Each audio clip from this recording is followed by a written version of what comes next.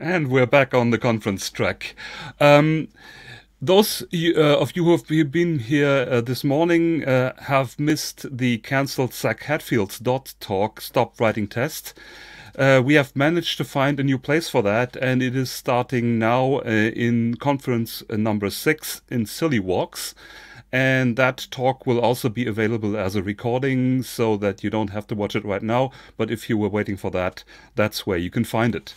And talking about silly walks, in the spirit of Monty Python, I can now say, for those who have just missed Marc-Andre Lemburg, here he is again. Hi, thank you Oh, for the introduction, Martin. yeah, and we're short on time, so I will let you take over right now. Okay, thanks. Bye. Okay, so I'm going to talk about thoughts on the future of Python. These are my personal thoughts, of course, so there's nothing official behind this, but I'm going to go through a couple of things that I think where Python is, where Python could be in the future, and hope you find this interesting. The talk is it was written for 45 minutes, so I have to compress a bit. I won't go through all the details on the slides. I will post the slides after the talk.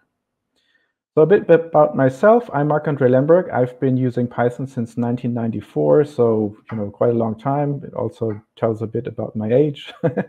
I studied mathematics. I have a consulting company. We're doing Python projects, and I'm working as a consulting CTO and senior software architect.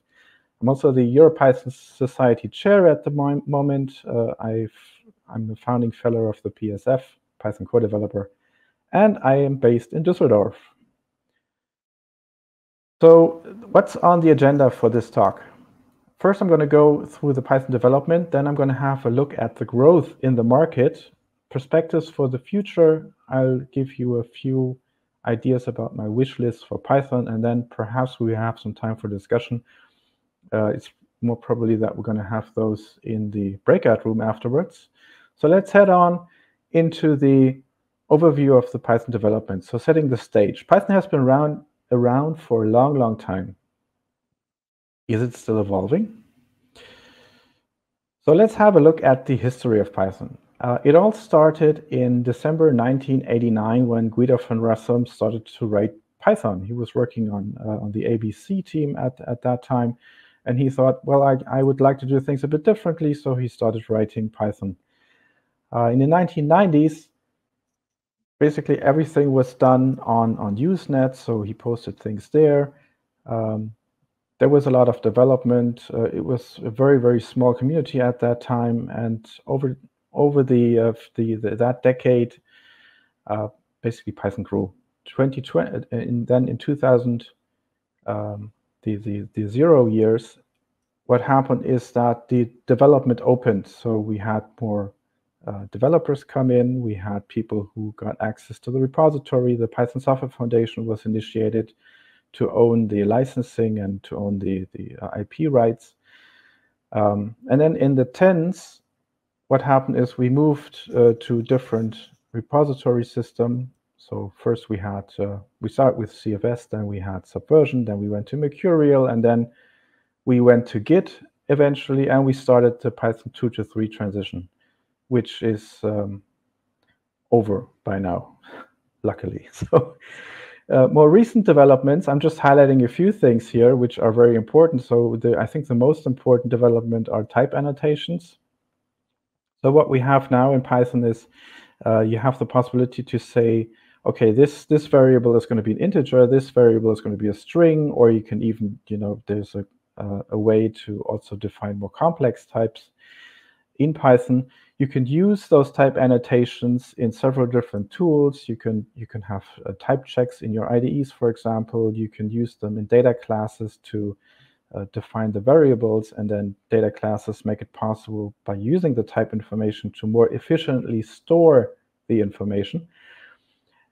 The other big development is async I/O. So async I/O is about the basically putting an event loop into Python and then managing that event loop in Python to have parts of your code run as coroutines, meaning that they run for a certain time, then they give up the the task. They say, okay, I'm going to have to wait on something. They give the control back to the event loop. The event loop then takes the next coroutine, runs that until that again says, okay, I have to wait, so please go to the next one. And that makes it more efficient to run Python code where you have lots of waiting going on. Let's say, for example, WebSocket code.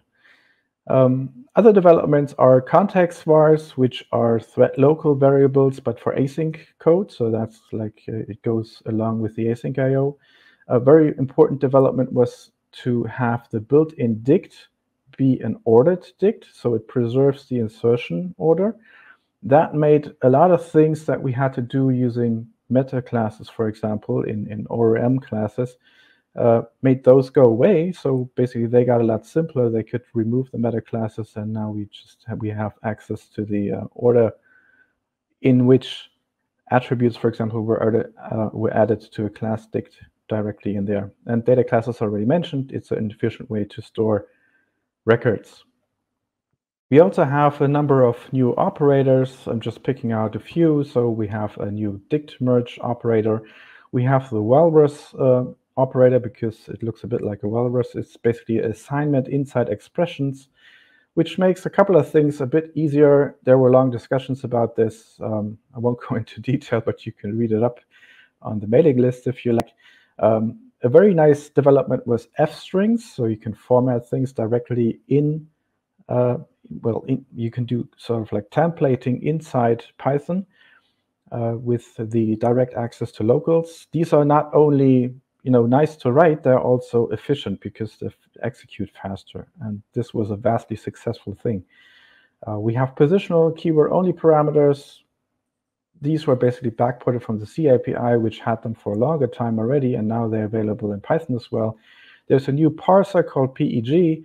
This allows us to add new keywords to the language without disrupting the complete code base because they are context local. And then in 3.10, we're now getting the switch and match statement. This is for structural pattern matching. You can also match on type and objects. This is something that's new. And it still has to be seen how well that's going to be picked up. We also had some organizational changes in Python. So we have a new release cycle. We have yearly releases now. We have a steering council that took over after Guido stepped down as the BDFL and retired.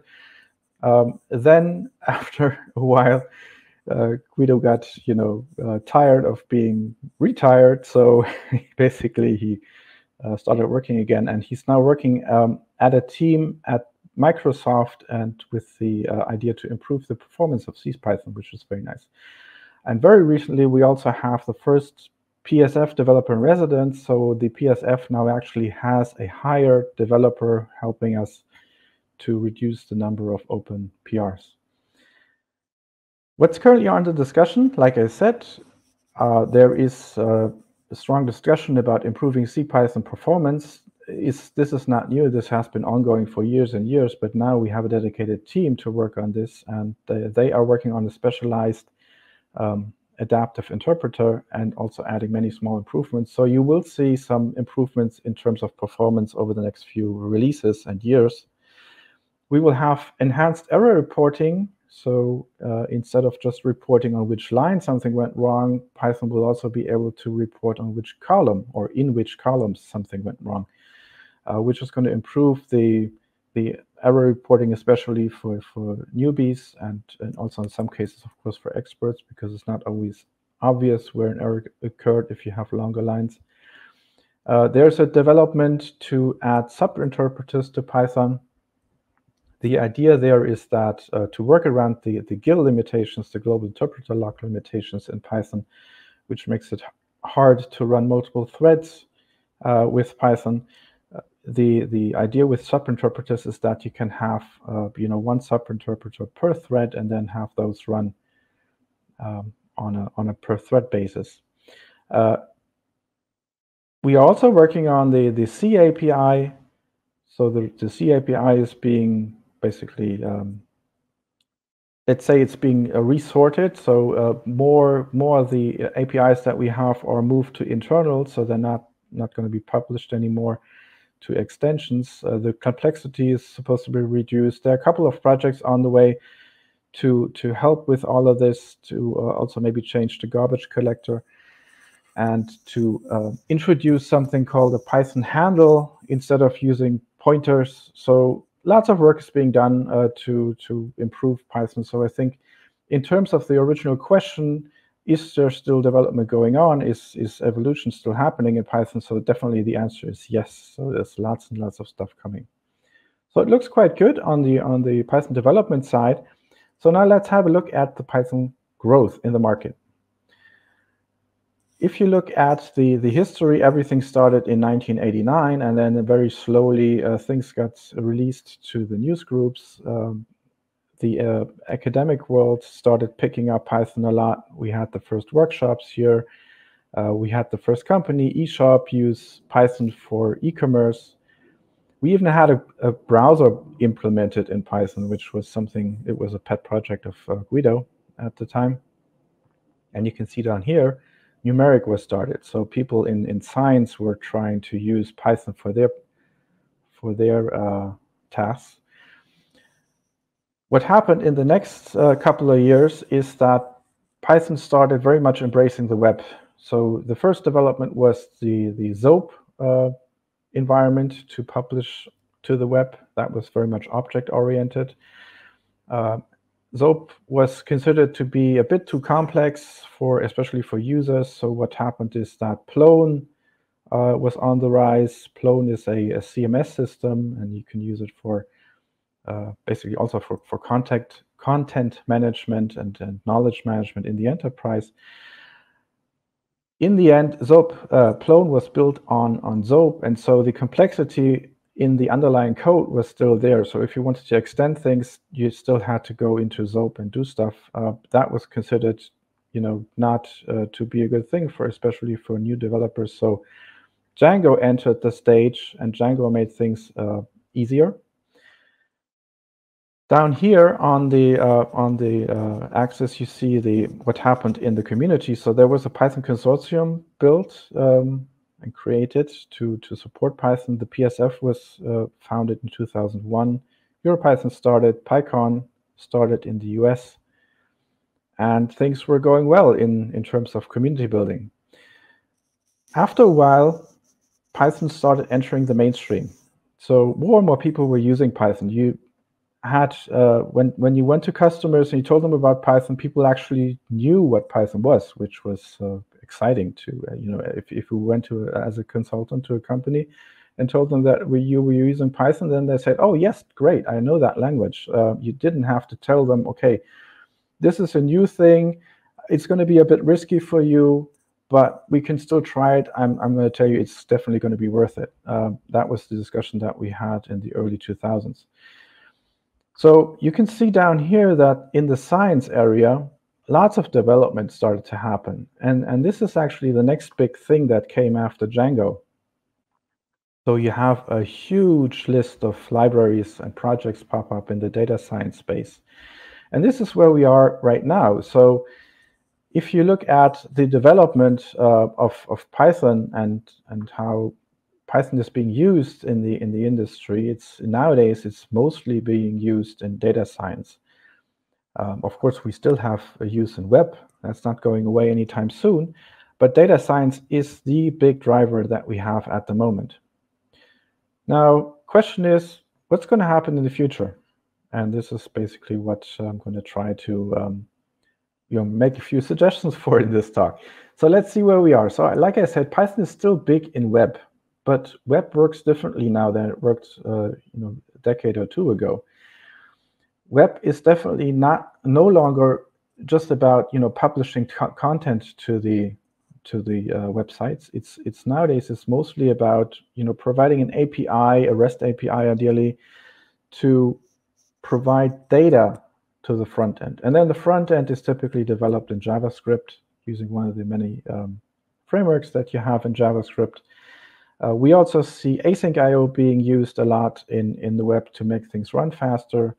And so all of this is going in the right direction. Python is indeed very well positioned in the web, not only because of Django, but also because of, like Plone, like the CMS. or Django CMS, but it's also well positioned in terms of API backends. So we now have Fast API, which works based on the async IO framework. We have Django and Flask REST frameworks, which work synchronously, but now they also are getting async support. We have libraries that help you with GraphQL. So you have Graphene, Ariadne, Strawberry, Tottiflat, and several others that help you, push data to the front end. And so I think the story for the web is pretty good. It is already very big in data science. So Python and R are basically the two main languages that you can use in data science. And this has really dramatically increased the scope and the market share of Python overall. And what I'm seeing now in the market is that, like we had in the keynote, the Heat framework, nowadays everything is about distributed computing. So we are moving away from having just one application sit there, maybe use multiple threads to run something. And we're replacing that idea with moving to multiple processes or even multiple machines, clusters working together to solve a problem. And that's where everything is moving.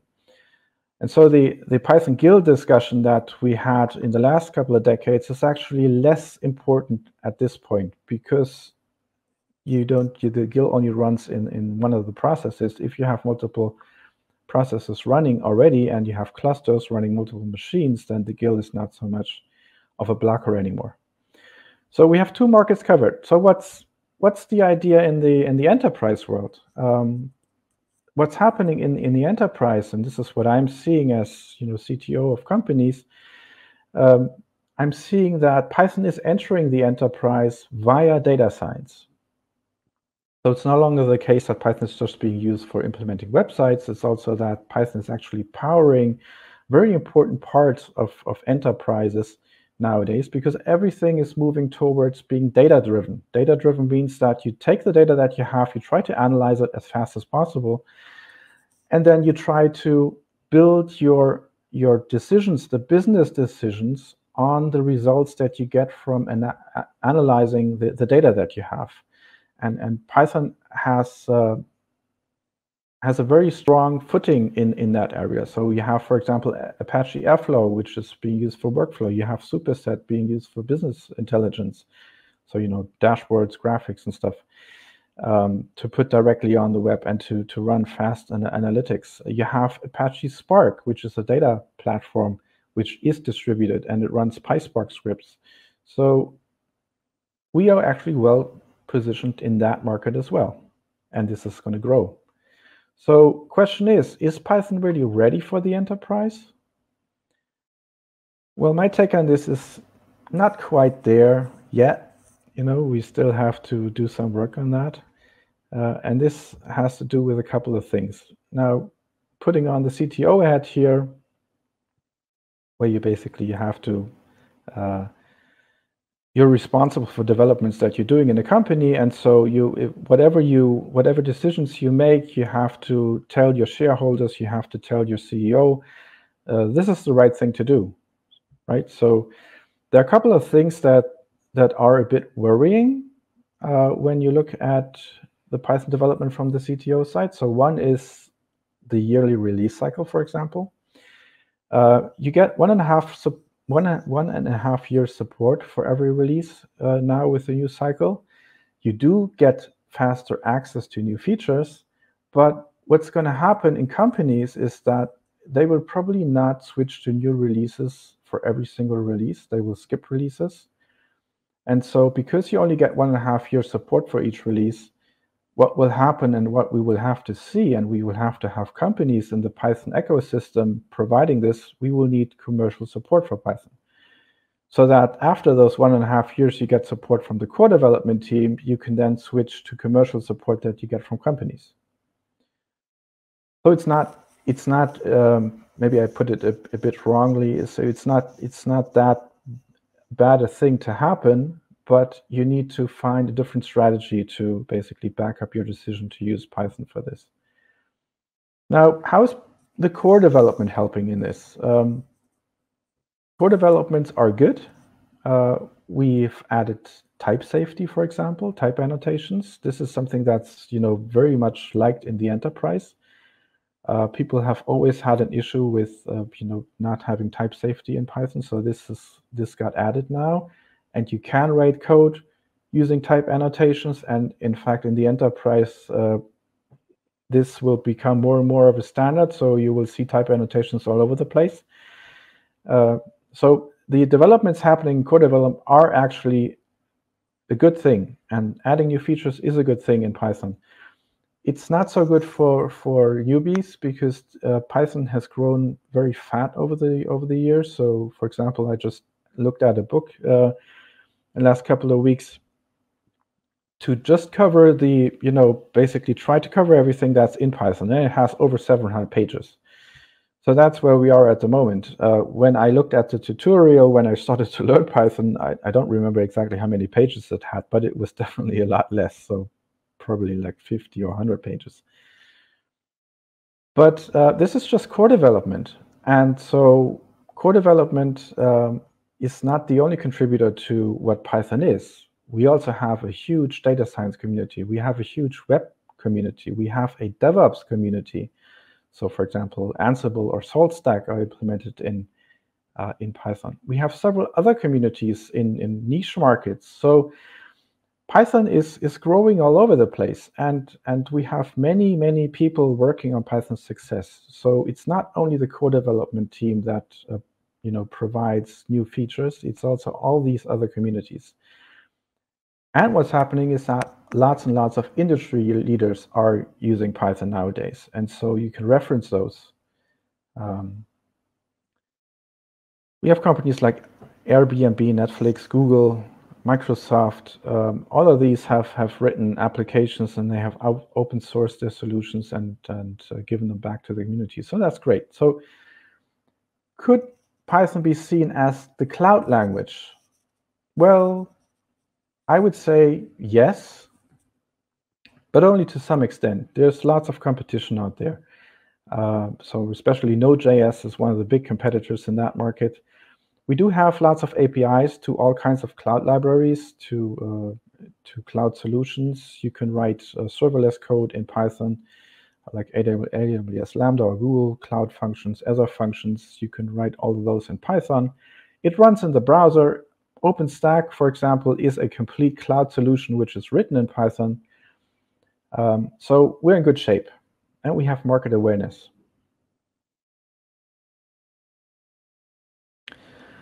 So could Python actually be the new enterprise language? Well, of course, there's strong competition from Java and C++ and C# to some extent, depending on where you go. The problem there is you have this saying, nobody ever got fired for choosing IBM, or nowadays it's more like nobody ever got fired for choosing Java. And so that's what's happening. If you see the enterprise software development market, then still most of the things are being developed in Java. And you can also see that if you go to, for example, the Apache project directory, most of these big applications that they have are actually written in Java. So only very few are written in Python. Now, how can we enter this market?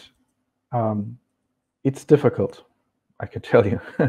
People, love type languages. They love the security that they get from type languages. So now we have type annotations, so things are getting better. But I think that we still have to use this Trojan horse kind of card to get into the enterprise. There's lots of potential that we have. These are just a few acronyms that you may or may not know. I put the wording behind these. So, but if you look at the blue entries in here, we only have very few areas where we actually already have a solution written in Python. There are lots of areas in here where we don't have anything. And this is a huge market. It's billions of dollars in market size. I have a separate talk on that. You can look it up. I held that in 2018. So I think we will get there. It just takes a bit of time and effort, and of course, people to use these ideas and then go ahead with them. So this is my wish list for Python. I have 2 slides on this, one at the language level and one at the application level. So the first one, again, from the CTO kind of perspective, what I would very much like is a Python LTS version. So something where we can say, okay, we will have this version out. It's going to be supported for 5 years, and then perhaps you can even get another 5-year security fix it. That would be a great thing. That would be a big selling point in the enterprise for Python. The other things are, not really that major. So of course, everyone wants to have a faster Python. We would like to have mobile app support, but that's coming. People are working on that. It would be excellent to have a syntax for parallel execution. Now that we have async IO already for the asynchronous execution, we're still missing a bit on the parallel execution. There are some tools which help you with this and try to automatically run things in parallel, but it would be nice to have a syntax for this directly in Python.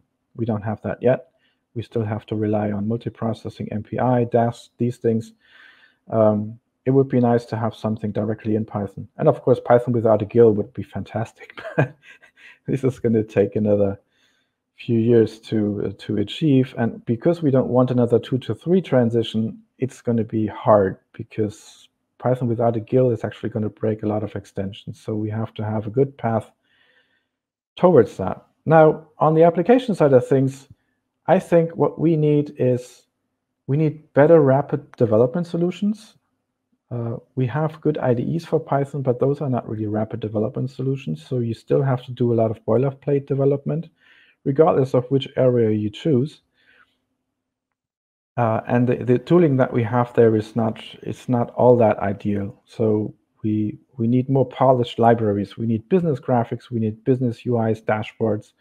We need these things to be backed by companies and not only open source, or well, only is not the right word, but not just backed by open source communities. Those open source communities should have companies within them to provide things like support, backup, maybe extended solutions. We need more paid offerings. We need more startups that enter the market and provide easy access to consultants, for example, to provide SLAs, which is something the enterprise always needs. We need something that makes it easier to develop applications in Python. Anaconda is already going in the right direction for the data science part, and they have very well integrated tools. They have a nice IDE. They have deployment tools. They have an app store. That's fantastic. But it's too much focus on data science. So we need that in other areas as well, especially if we want to enter all these different acronyms that I showed on the previous slide. So where are we right now? Python has a bright future ahead, and things are only going to get better, and it's going to be exciting, and it's going to be fantastic. And this is the end of my talk. Thank you so much.